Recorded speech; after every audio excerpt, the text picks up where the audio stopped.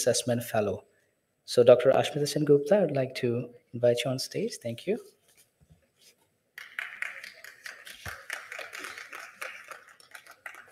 Yeah, thank you very much.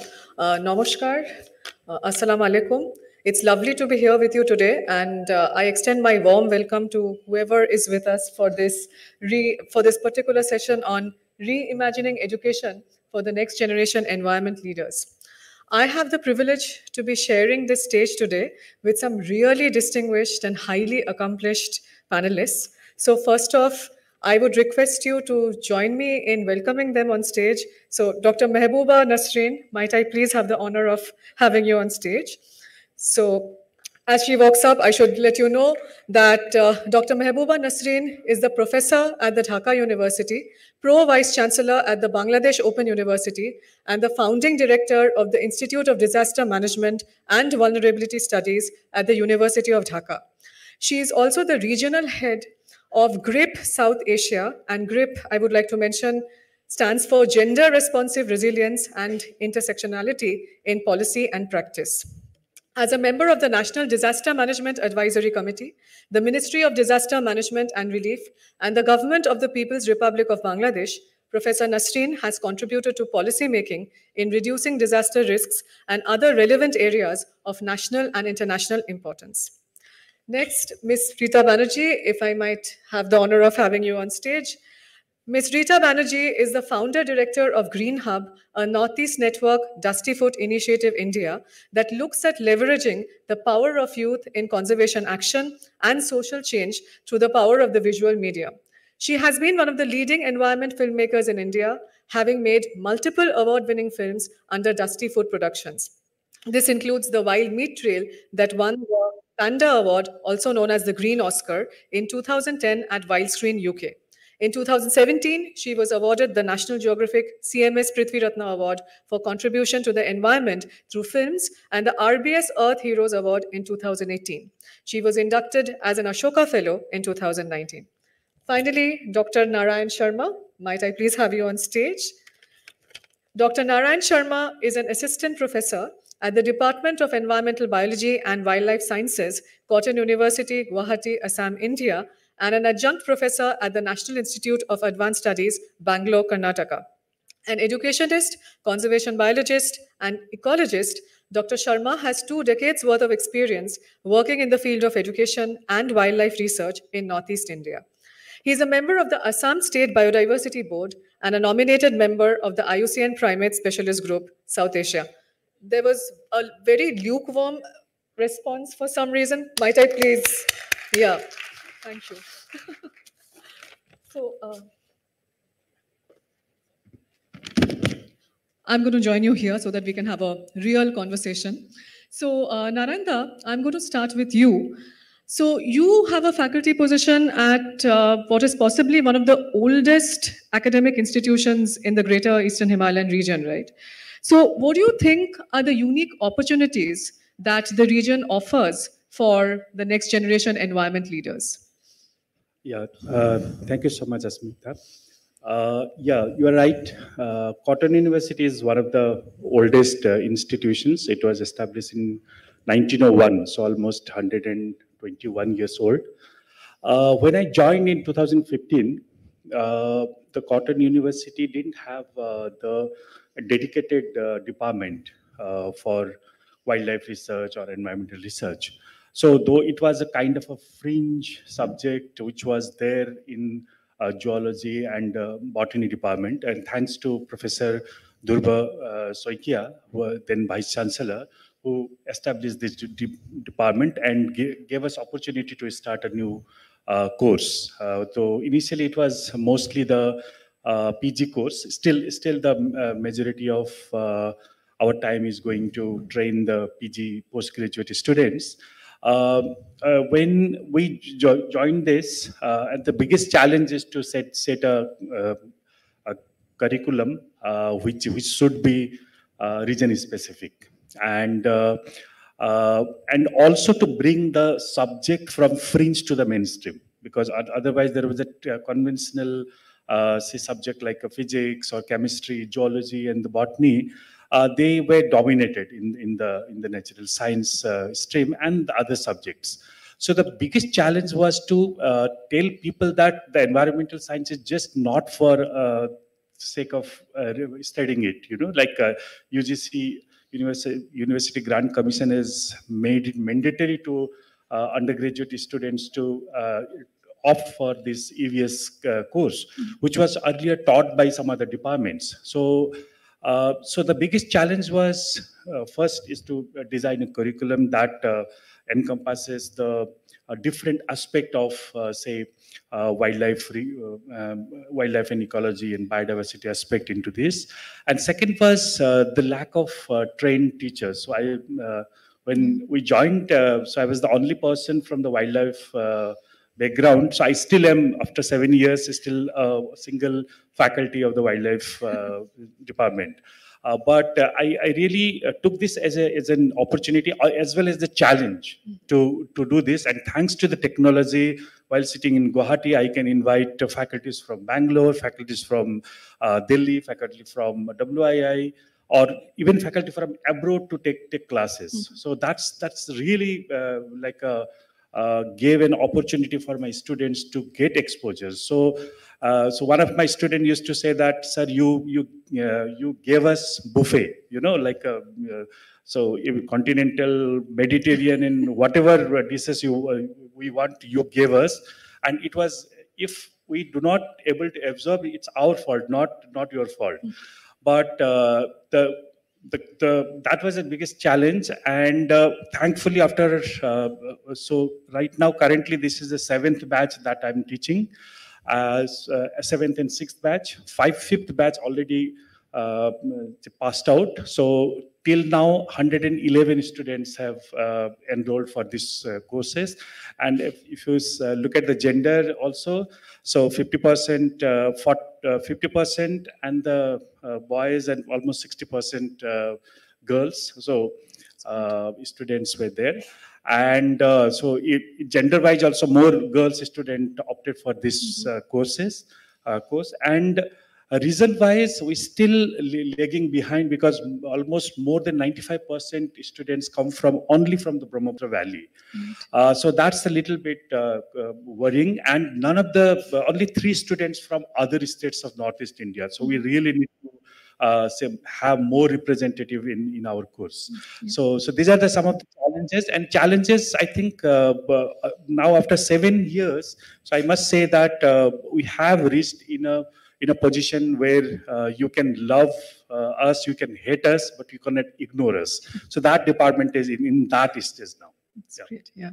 So as you may have realized, Rita, that I asked him about the opportunities, but he spoke about the challenges. So I'll have to do a flip and ask you about the opportunities, because you are the one who mobilizes youth in that region towards social action and towards environment conservation. So what do you think are the unique opportunities that the region offers for the next generation environment leaders?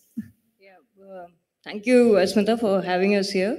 I think it's also important to talk of the challenges in some other ways, because my work emerges from there. So if we really look at, since we are talking about education and the education system, I think something which really goes missing is that the entire design of education, right from schools to colleges, I think nothing is there which binds you to your roots. There's nothing which binds you to your land, your forest, and your rivers. In fact, everything in education takes you away from your land. The aspirations are again linked to the urban life. They're linked to this paradigm of development which feeds into the city. So at the same time, there is no respect for, you may know how to grow your own forest, you may know how to grow your own food, you know how to build your own house, but that is not assigned as knowledge. And then you move away from that, and suddenly you feel that you're not, you need more education. So I think that is the biggest gap where education is concerned. And that carries on even later, if you look at the skill development program, which again is feeding into another system. It doesn't teach you to go back to your land or to say that, okay, I have can generate income out of my natural resources. It is not telling you that. Even the skill development programs are feeding into urban life. You're being taught hospitality management, you're being taught how to drive a car, you're being taught how to feed into the electricity thing. I'm not saying those jobs are not good, they are important. Yeah. But at the same time, when you're talking about rural youth or community youth who are living with the forest and the natural resources, you're not teaching them you can go back, and there's a possible life by using that, forming collectives, forming enterprises around that. So I think our work emerged from that gap. So what we've done is kind of we started about 8 years back. It's called the GreenHub Fellowship. It's for youth from marginalized communities, remote areas, indigenous communities. You may be somebody who hasn't even been to a school. They're all at a very important stage, around the age of 19, 20 to even 30, 40 years old. And what we do is, since I'm a filmmaker, for me, video has been my most learning tool about conservation. Everything I've learned about conservation is through that tool. So we are using video as a transformative tool. How do you really change that mindset? So the fellows live with us for 1 year. They use video as a tool to learn about what is happening on the ground. So they're learning about human-animal conflict, they're learning about restoration, they're learning about women's empowerment, but through the use of the video. So while these stories are getting made, what is happening actually is a mindset shift. Right. Okay, and that's what we are building towards. So when you're talking about a challenge, I think the biggest challenge is whatever we do in conservation, it needs people. We may do innovations, we may have technology. At the end of it, we need people with that. You need to scale up that thought process. And how do you scale up that thought process? You need a forest of people. So I think that is what we are all working towards. And I think if we can tackle that challenge, where the thought process of conservation becomes systemic, I think that's the beginning, you can say. Thanks, Rita. Very interesting insights indeed. And I'm definitely going to get back to the use of video as a tool for changing mindsets as well. But for now, Professor Nasreen, we are talking about the Greater Eastern Himalayan region. And we know that Bangladesh lies to the south of the foothills of the Eastern Himalayas. So do you think you have similar opportunities and challenges? Especially, I kind of resonated with the bit on how our aspirations, our educational aspirations, are often disconnected from the place that we belong to. So do you face similar issues in Bangladesh as well? Similar, in fact, because I'm just listening to all of you also to the previous session. I have been listening to them because education is the first goal of an individual's life, be it from family, from educational institutions, and from your environment. So I can share my personal experience because you know that within the South Asian region, Bangladesh is a disaster-prone country, geographical location. We are very much vulnerable. 3 major rivers confluencing within Bangladesh. So what we found when there were, I was a student of university, 1987 and 88, 2 consecutive floods happened. And we don't know that how do people cope and why these kind of floods are happening, because this is not in our curriculum. This may be in the engineering solution or structural solutions were there. So when we heard first that what are the causes of this kind of disasters in Bangladesh, what's happening, we heard for the first time the word deforestation. We heard the global warming. Then what happened that I got a scholarship to study overseas. Then we found we don't know anything about how I get to apply there. So then at the time was in the Department of Sociology, because this is a social issues, but everyone is thinking of it as a Natural science issues. So natural, so which is not the fact. So then it was very much not in our curriculum that Rita mentioned, and not even any other departments that much taught.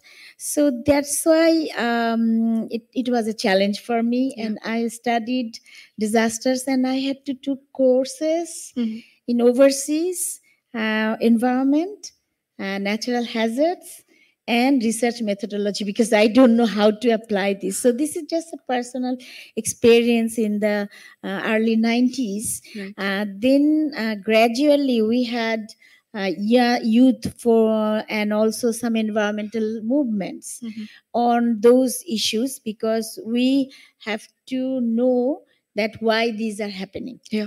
So that's how the curriculum gradually have the sociology of environment we have developed when coming back the sociology of disasters, and all other disciplines gradually emerge in the policy making level. That how we have involved in the policy making level. Yeah. We are involved because we are invited by the government. When they have been getting projects, they didn't have any academics or not even practitioners. So we will be dealing with this like training of trainers, and who will be talking about these experts, these areas of specialization. That's how gradually we become involved, and we find a lot of curriculum module gaps, and also specifically the experts, the resource persons who will be telling you and giving the knowledge, inducing the knowledge to youths. So then from the tertiary level, it is other way around. Right. The environmental issues went to the curriculum, primary, secondary. And luckily I was involved in almost, because there are only few people who have been working on those environmental issues, and those who have been involved in these having degrees, overseas degrees, and also having students. So gradually we are successful to provide training of trainers to the professionals who will be working in the field of environment and on the disaster management issues, and not taking disaster as a natural phenomena, but thinking of it as a human induced too. Yeah. And which we have to have disaster risk reduction. So the education system also had to be changed for next generation, because now we have youth voices who have been working on, like we have in our institute having saying that we are going to home during holiday and planting trees. Go home and plant trees. So this kind of slogans and everything is coming from the academic as well as the practitioners, as well as from the youth who have been working in many forums. So that's how what I found, it's a challenge. And we have to blame ourselves, like the panelists already, they have mentioned that we have to change our views, like our paradigm shift. That should be shifted, because how do we change, like in the gender responsive resilience and policy and practices, we are doing mime action through involving youth, and we are giving how to disseminate the signal for cyclones to the people who do not understand this standardized Bangla or English. We are doing some storytelling within South Asian for these intersectional communities. So then we are going to this inclusive and intersectionality approaches through the different, not only through the curriculum, but also the practical lessons. Yes. Sounds really inspiring. It is inspiring what you're doing. So I suppose there are challenges, but also we have recognized that there are ways to overcome those challenges. It's definitely going to be difficult, but perhaps we have somehow either figured out or will figure out in a while as to how to overcome those. So you were talking about the change of mindsets, and you did too. So Naranda, you are an academic, and you said in your CV that you are passionate about nurturing young minds towards wildlife conservation in the new generation. So conservation in general is a huge discourse within the environment education field, right? And yet conservation education by definition is basically the process of making people rethink their ideas about wildlife and their habitats. Yet, when it comes to conservation education and practice, we are constantly giving these, I myself included, I suppose, giving our students these discourses about how there are ecosystem services and there are nature's contributions to people, which is why nature needs to be saved or the ecosystem needs to be saved.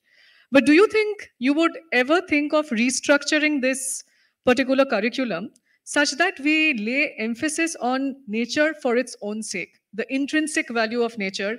Any life has the right to survive. So, do you think we can ever have a discourse around that?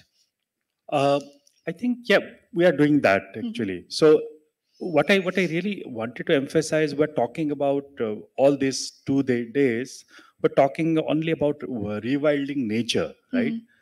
I think we should move beyond this. I think as an academicians, I think we should also do something called the rewilding mind and hearts. Yes. I think what I felt during my tenure of this say 6-7 years, that we are kind of urban students are kind of disconnected with nature.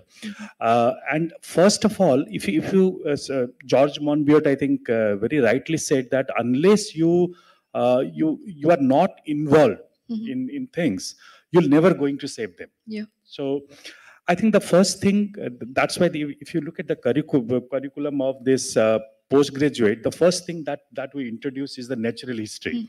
I think perhaps this is I'm not sure, but this is perhaps the only course that has this art and science of natural history. The first unit that the students are taught is not wildlife conservation, not the complexity of political ecology, not anything else, but first the art and science of natural history. So what does that mean? So it's not say only about science. It's not only about naming species. So I'll just give you an example. So I give one exercise. I divide students into 2 groups and ask them to go in one side and note down all the trees, not the name. They can give any name, and the other group will go to other side and they can name it, and then they exchange notes. Then the other group, each group has to go and find the tree that particular person has done it. So then we are nowhere, no taxonomy, nothing like this, just their perception, the illustrations. So we need to involve people. We need to involve students from the beginning.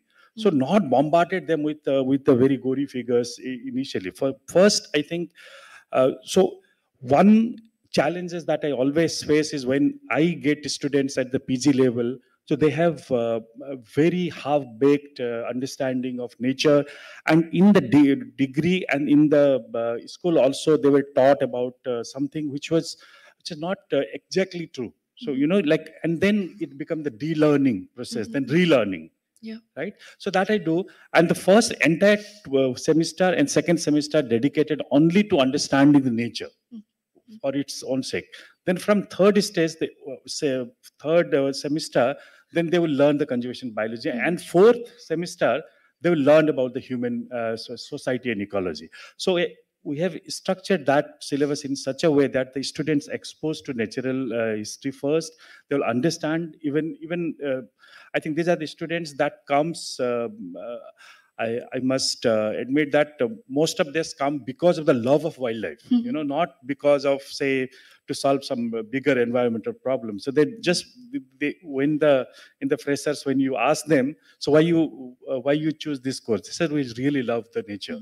So I think the initial motivation of joining this course is the intrinsic value. Then suddenly we introduce complexities, saying that this is what it happened. At the end, we sent a very confused person, with coming with a very nice story about the nature and going with a very kind of a not demotivated, but I think the realities. I was going to say many lines of our code. Exactly.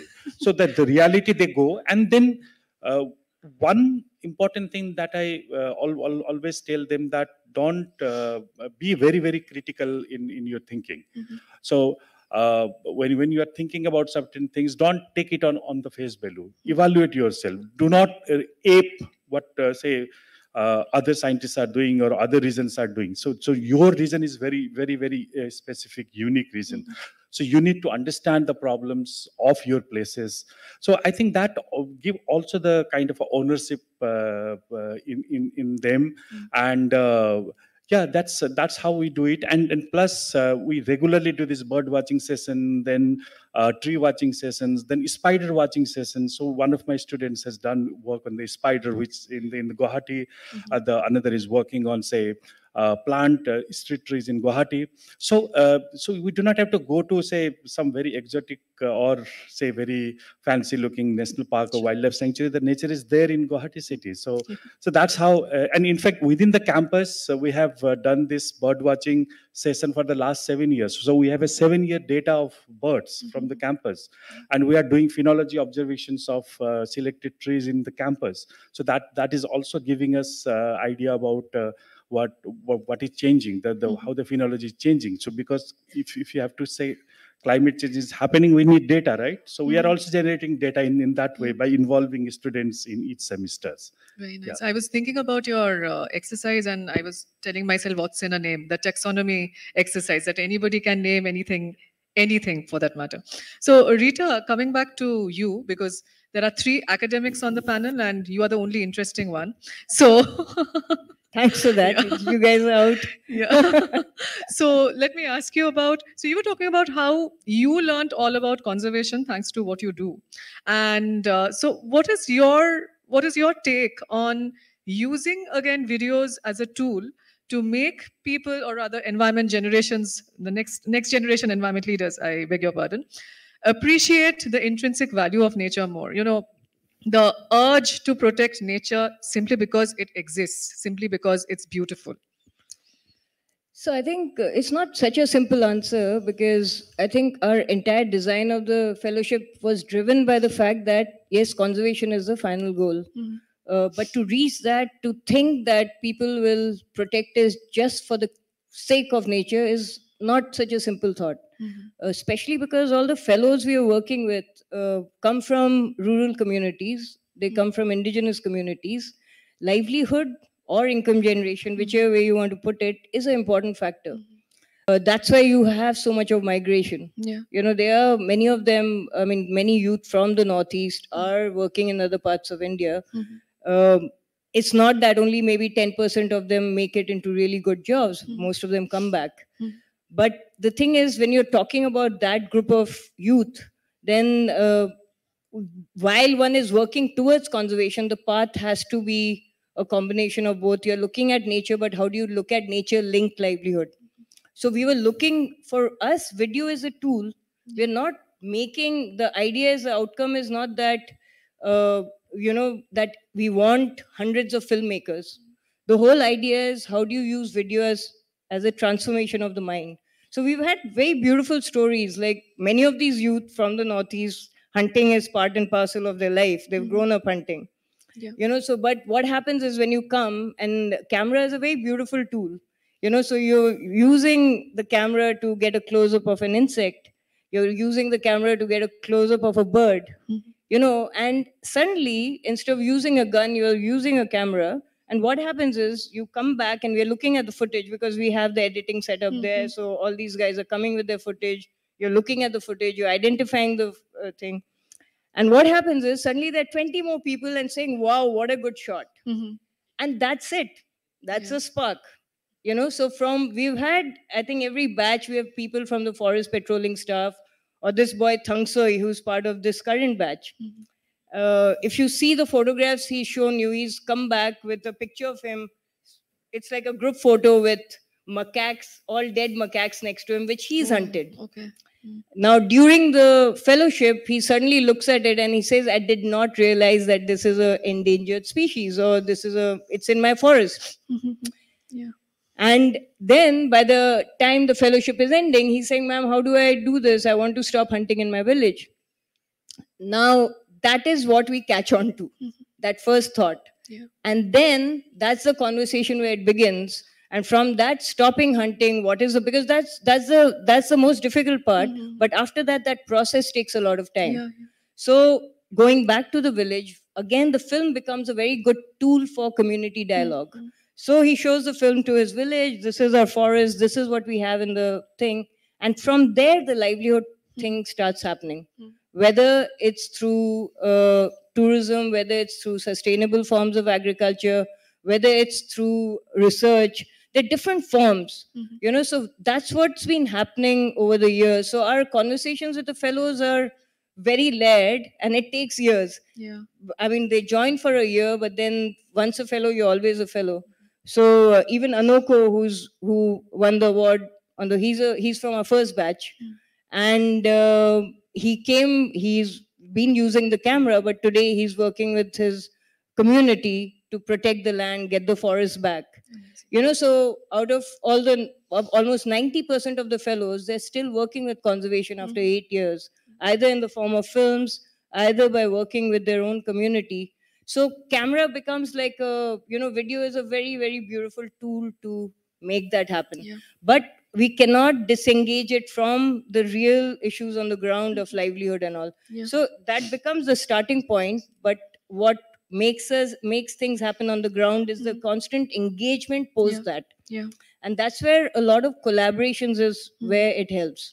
Like, we are not experts in restoration, but we have a whole network of people who are experts at restoration. So those guys are then helping a guy like Van Mai, who's working in a remote area trying to get the forest back, you know, and it's like a co-learning space. He's bringing in his traditional knowledge, and there's a group from NCF which is helping him to work out what should be the practice, what is good. So it's like every line of conservation which is emerging from these youth, whether it's to do with education, restoration, tourism, has to be worked with in collaboration with a lot of people. So that's the beautiful part of it also.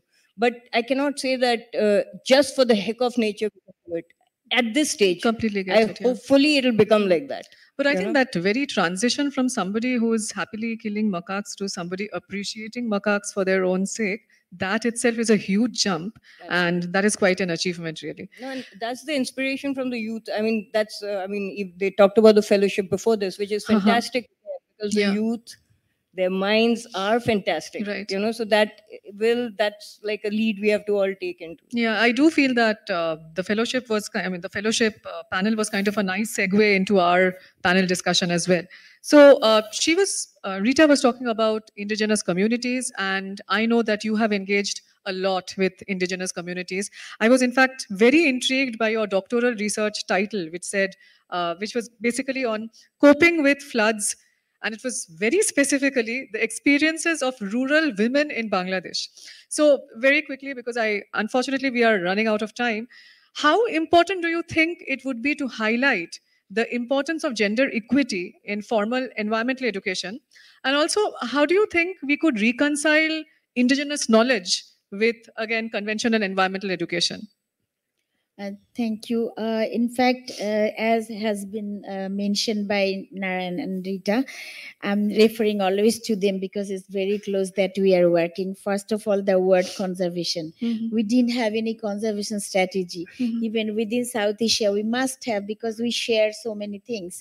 But we don't have that common conservation strategy. So Bangladesh, after long time, developed a conservation strategy, and they didn't get anything on the gender issues in the conservation strategy. But because at that time I was involved in my research, I mentioned that I didn't know that what would be the theory, the coping strategies. So then it was the grounded theory. So I have collected facts from the field. Then the theory emerged that we should not see any community like those who are thinking of vulnerable. In fact, they are the major contributors in the environmental management, coping and adaptation. And that was the theory, which is going on through the academic curriculum as well as the adaptation practices. You see the environmental education also giving us these spaces, and the theory is now well established, and we are applying this in the environmental protection, at the same time applying in the national adaptation and resilience also. So that's how I think that someone has to start, or some people have to start, then it will continue through the dissemination and involving youth, because as you said that intersectionality is also bringing about the persons with disability, and also we are working with the indigenous communities.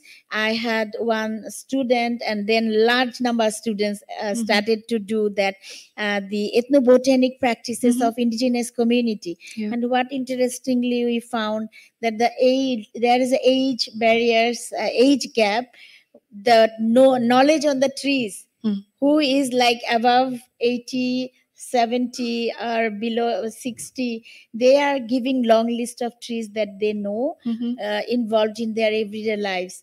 But gradually the young generation, they don't know where the tree, how do they look like. And that the tradition, that ethnobotanic practices of the indigenous community, we are thinking of inviting people like that, botanist and other people also working on that. That we didn't even know that who are the aggressive species, but now we know that that those are listed.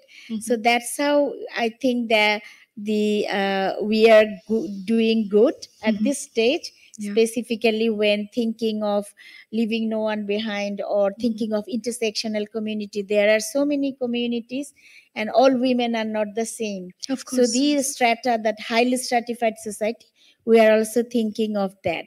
So now the time is that we have already destroyed many things. So now we cannot find those environment back. But what can we do?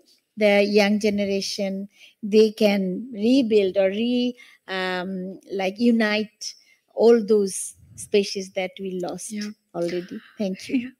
I just wanted to quickly say that this extremely bad resolution photo is actually that of a wonderful painting by a Russian artist called Nicholas Rurik, who spent the last 20 years of his life just painting the Himalayas at different times of the day from different angles. Which is to say that even if we spend a part of our lifetimes with the Himalayas, we are still going to, discover new facets of it every single day. So we are leaving this extremely important asset in the hands of the next generation of environment leaders. And I hope they will be engaging with some of the strands that came out in our conversation today about the importance of looking at intrinsic value, how mindset change is probably the most important thing that can happen in this respect, engaging with indigenous communities, engaging with, talking about gender equity. And talking of gender equity, by the way, can we please have a round of applause just for the fact that there are 3 women on the panel? So that's very rare, even in this day and age.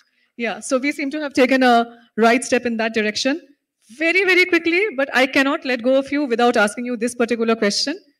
We have shared histories, shared geographies, shared cultures, and shared environmental problems. I think people in Kolkata and Dhaka were reeling under the soaring temperatures this summer. And we have been talking about what Bangladesh has been doing, and we've been talking about what the India government has been doing. But, just the 4 of us or whoever is in this room right now, what do you think of a forum wherein Bangladesh and India, I'm not talking about governments, policymakers, whoever, Narayan from India and Professor Nasreen from Bangladesh, you can exchange ideas about how to tackle these issues going forward. So very quickly, but each one of you. So I'll start with Narayan.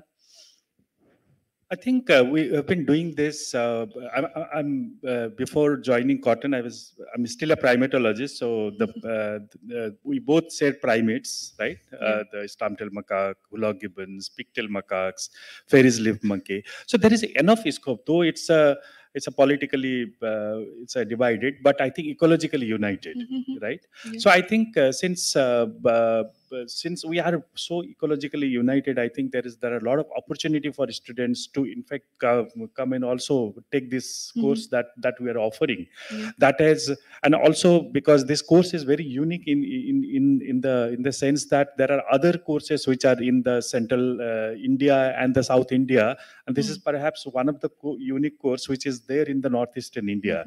So I think we can exchange ideas and we can exchange students also. Yes. And we can it's not very far. We can also, like if somebody is working in hula gibbon in Bangladesh and in northeastern India, we can share our research in a common way. right? Yeah. So I think there are a lot of scope for that kind of stuff, and certainly, yeah. There could be a forum. Since I'm a primatology, I'm interacting with the primates already. People who are working on primates. Who in are these primates regions. also? People, yeah. So there are a lot of opportunities here. Professor Nasreen? Yes, I am saying about already established network. We have a gender and disaster network, and it is Bangladesh Hub. And we are thinking of taking it India because we are developing curriculum together with another university, Jamshedji Tata University, and Bangladesh on intersectionality. So we have two platforms at this moment. One is that GREEP platform and Gender and Disaster Network at our institute. So I'm inviting all of you to become member, and we do research exchange and curriculum development. Very promising Thank indeed. you. Rita? Using the video to bring Bangladesh and India together. Yeah. Yeah, I think what's really is when we are talking about borders, it's not just across countries, but if you look at the Northeast and India, we have the state borders, and there's so many conflicts between borders, state borders itself. So what has really worked for us is that the network of fellows, what it does is it really transcends barriers of identity, transcends barriers of boundaries. So I think to really build a very strong network of youth across Bangladesh, India, and exchange ideas, really connect the youth who are working with various forms of conservation and social change, and youth across India who are working with conservation. And that's a huge network. And I think that network of friendship is what I think can be a very, very powerful web of action, I think, for the future. Yeah, you know. That's amazing. And it's amazing that both of you were talking about youth and exchange programs as well, because I think that would be a perfect opportunity for me to invite Professor Bava on stage to make just me? Okay, I mean, he's had enough of the limelight, I suppose. So yeah, he wants me to be hogging the spotlight. So in partnership with the Balipara Foundation, ATREE, which is the institution that I am affiliated with and Professor Bava is the founder president of, is announcing 2 scholarships for master's and PhD programs in India, in Bangalore mainly. And this particular course, the master's course, is in conservation practice, and we are particularly keen upon welcoming South Asian students and especially Bangladeshi students, I have to say. So please check out our flyers outside, or for that matter, we've also put together some slides. Please take a look, and you can always drop a mail to any of us at any point of time. I would like to thank all my panelists, Balipara Foundation for giving us this opportunity to co-organize this discussion, all of you for being here, and everyone in Bangladesh for the warm welcome that they have given us, which has made this trip truly worthwhile. Thank you.